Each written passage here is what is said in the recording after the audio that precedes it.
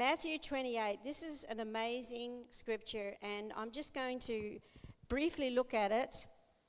And he said to them, some were doubtful, it says. Some worshipped him and some were doubtful. And Jesus basically just ignored that. He didn't say, you know what, guys, you just really need to get your act together, no more doubting. No. What does he say? All authority in heaven and on earth has been given to me. Go, therefore, and make disciples of all nations. Now, Tiana read it. She read the NIV. This is New American. And it says, therefore, go, which is kind of interesting because it does give a different slant on it a little bit, the two different versions. And make disciples.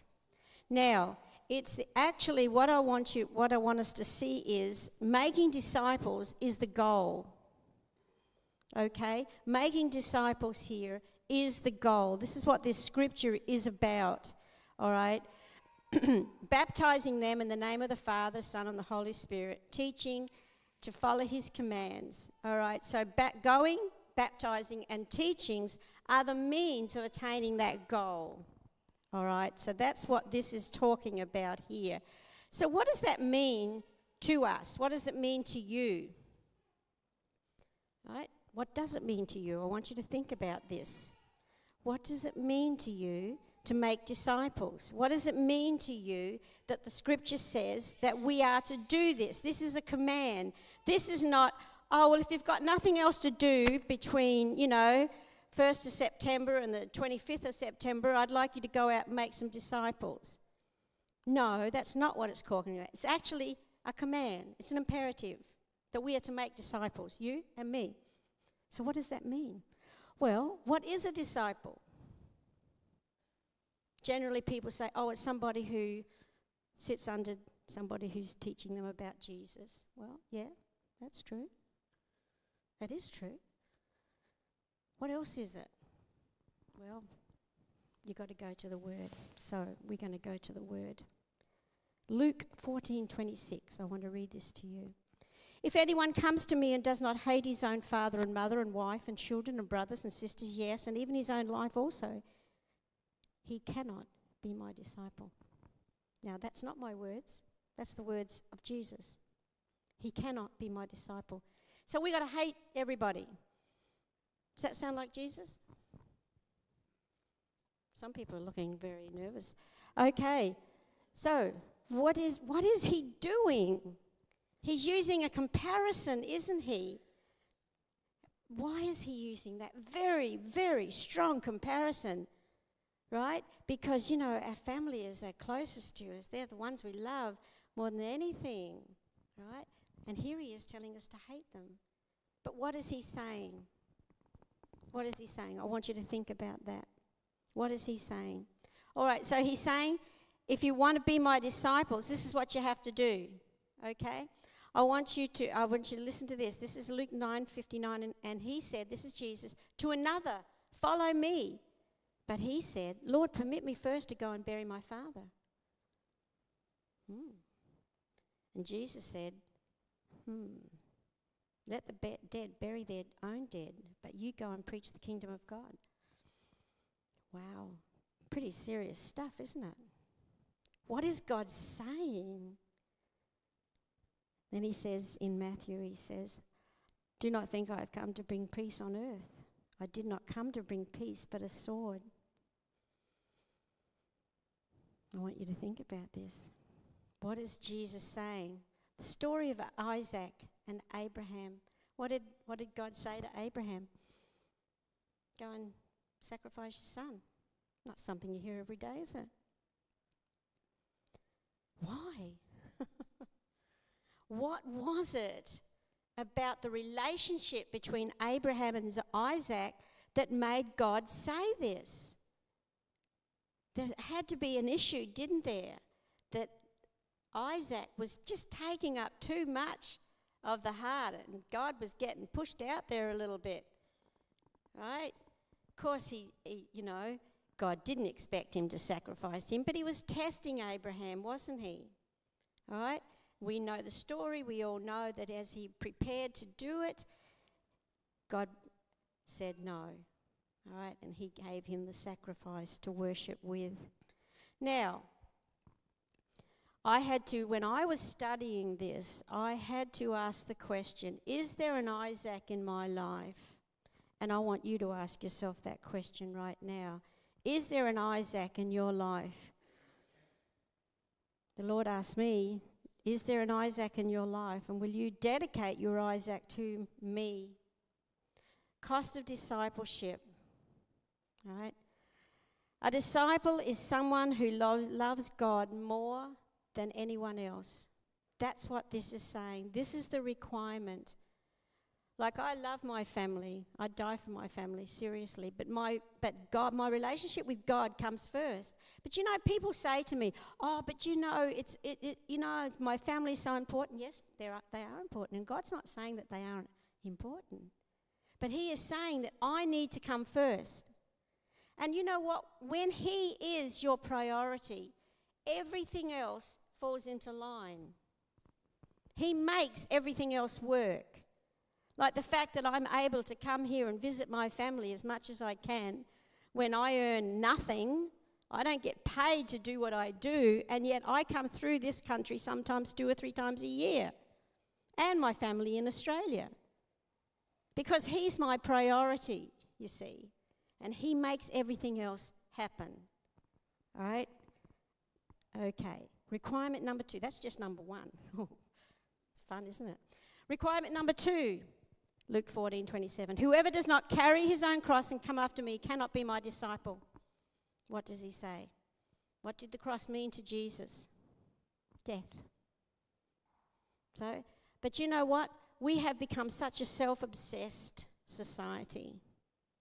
It's all about me now, me. If it doesn't suit me today, you know, oh no, I don't think I can do that. I've got to, you know, whatever.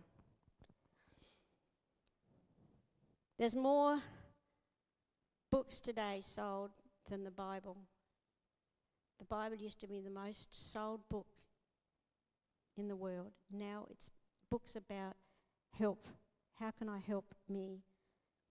Self-obsession. Right? Jesus didn't say that we need to love ourselves. He knows that we love ourselves because we take care of ourselves. We have to deny ourselves. Okay? So, salvation, we come to Christ. We come to the cross and we receive forgiveness. Discipleship means carrying one's own cross. And that means dying daily. Right? So, what's the positive outcome of denying yourself? Right? In Luke 9:24 it says, this is Jesus' words, "For whoever desires to save his life will lose it. But whoever loses his life for my sake will save it." We'll read that again. Whoever desires to save his life will lose it, but whoever loses his life for my sake will save it. It's powerful, isn't it? Bearing our cross means dying to ourselves. So why did He use this radical situation? Why did He say this? Right? And I kind of like to think about it that in every Christian's heart there's a cross and a throne. And the Christian is on the throne. It still puts himself on the cross. Right?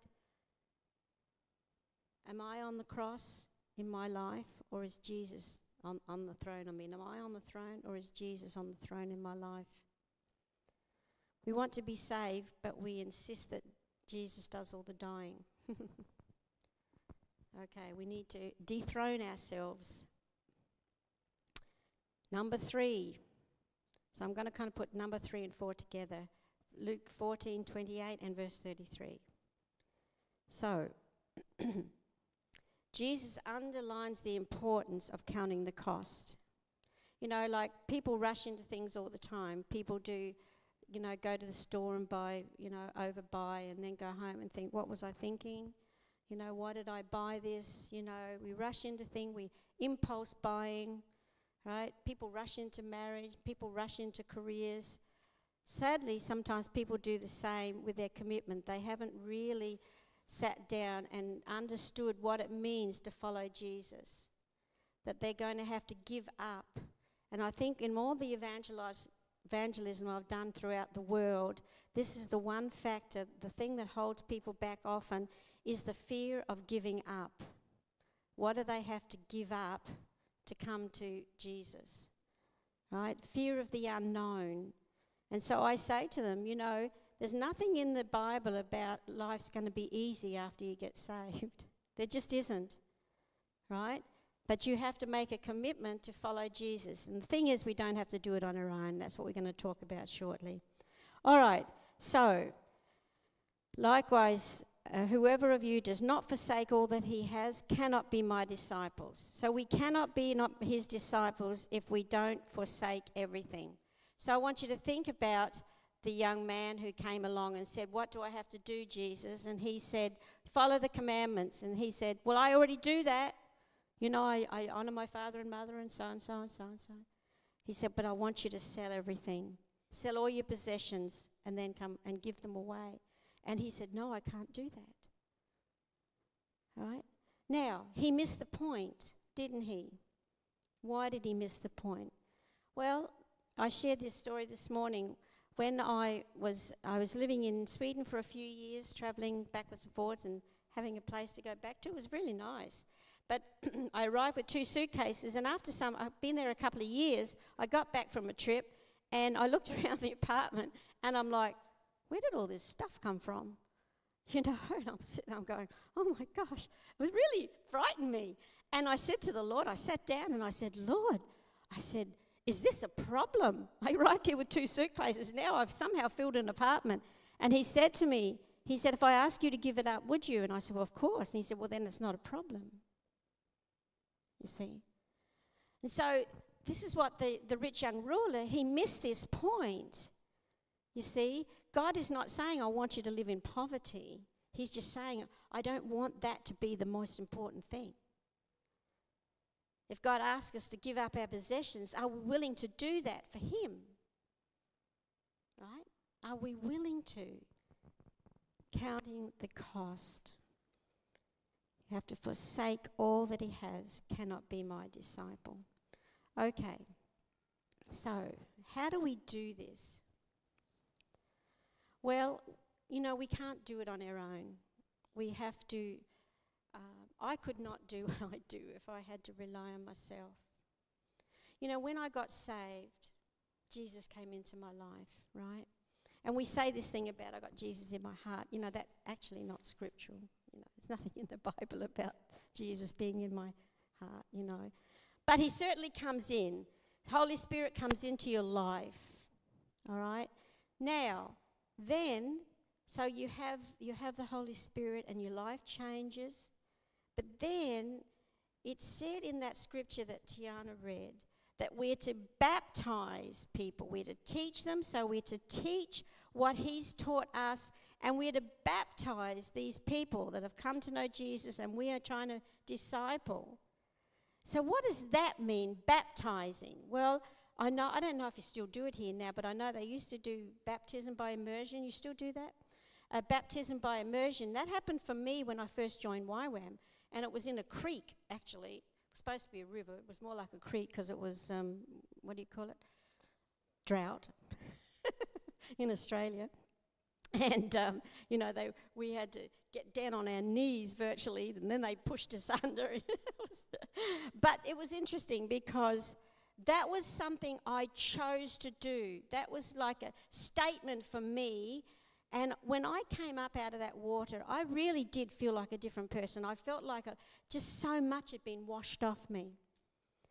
But spiritually, I knew that I was still needed something. And so I was reading books. And I read this book by an Englishman, Colin Urquhart, When the Spirit Comes. And the Lord opened my eyes because I read that.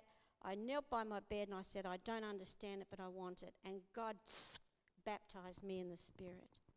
And that was a very real experience, You know, I don't know if you know, what your experience has been as a Christian, but I've had some very interesting ones over the years and some very hairy ones. But when people talk about being baptized in the Spirit, what does that mean? Well, what it means is that it's scriptural, number one. Okay, it's not something to be afraid of, being baptized in the Spirit.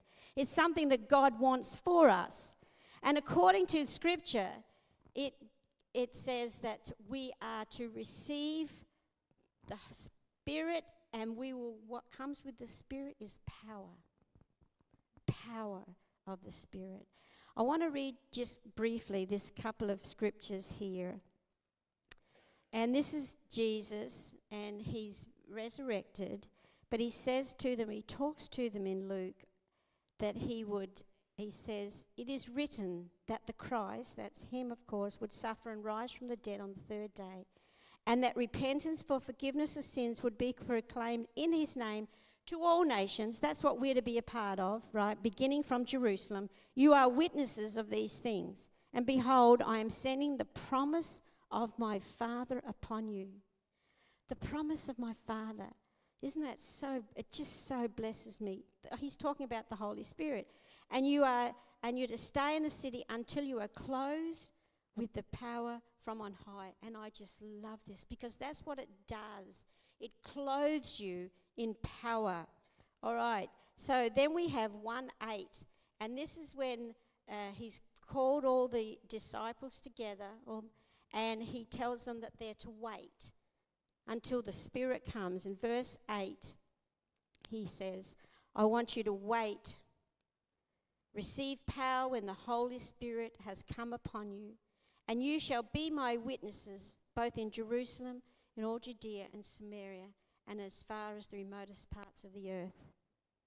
So, these things go together. This waiting, right, to receive from God the power of the Holy Spirit, right, be baptized in the Holy Spirit, and God is growing us. I mean, he teaches them right up until it says he was taken up into heaven. I mean, he was so amazing, Jesus, that he taught right up until the time he was taken. And then he said, I'm going to send a gift. The Holy Spirit is going to come, and he's going to continue that teaching with you. And it's so incredible. So when I received that baptism in the Spirit, it turned my life around. I mean, I felt like I was hanging from the chandeliers. I mean, I spent entire afternoon, I started to tell you this and then went off on a rabbit trail. I spent all afternoon, and I don't know if you've ever heard drunk in the Spirit. Some people may have heard this expression, drunk in the Spirit. Trust me, I was drunk in the Spirit. And it's not the funny time. I'm like one of these people, you know when you're working on the computer and things stall and you hit refresh? I love that refresh. Ting! It refreshes. It's amazing. And that's what it's like for me with the Holy Spirit. I received that initial baptism in the Spirit, and then every day, several times a day sometimes, I'm like, oh, Lord, I need you. Just come. And I just sense his Spirit coming into me. He gives me the power to do what I do. He wants to give us, everyone, the power to do what he's calling you to do.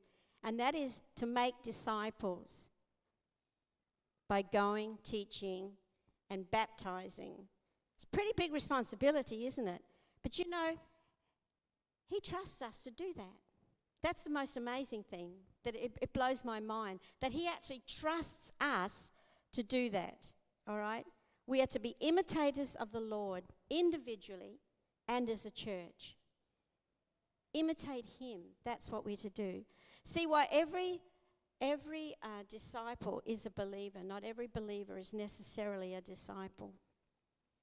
And I'm aware of that. And some people, it's not for me. And I'm okay. That's okay. You're still saved. You're still going to go to heaven. But I'll tell you something.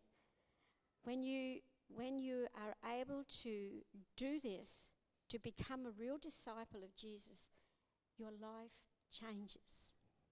It changes. And the way you talk to people changes. When you embrace the Holy Spirit, when you allow the Holy Spirit to work in your life, it changes you. All right? When he says clothed with power, It literally is being clothed with power. Okay, so salvation is free. Did anyone pay anything for salvation? No? Okay, I see some smiles. Right? But discipleship costs everything we have. And that's the choice that you have to make. Do you want to pay the cost? Do you want to give your life to Jesus in this way to become a disciple, that you have to give up, that he's your priority, that you understand the cost, right? That you are prepared to die daily. You don't just die once. You know, Jesus did that and it was amazing. However, we aren't God. We have to do it daily. We have to die so that we're not obsessed with ourselves. Yeah? Okay. I just want us to take a few moments. And I want to give you the opportunity of just going to close our eyes and just ask God, what does he want from you? What does he want? Maybe you've already made up your mind. No, this is not for me. Well, maybe ask the Lord. Maybe ask him, Lord, do you want me to be a disciple? Let me just pray for you and then we'll just take a moment. Holy Spirit, we thank you that you are here today. We're so very grateful for all that you do in our lives, even if we don't recognize it, Lord, and acknowledge it and show our gratefulness to you.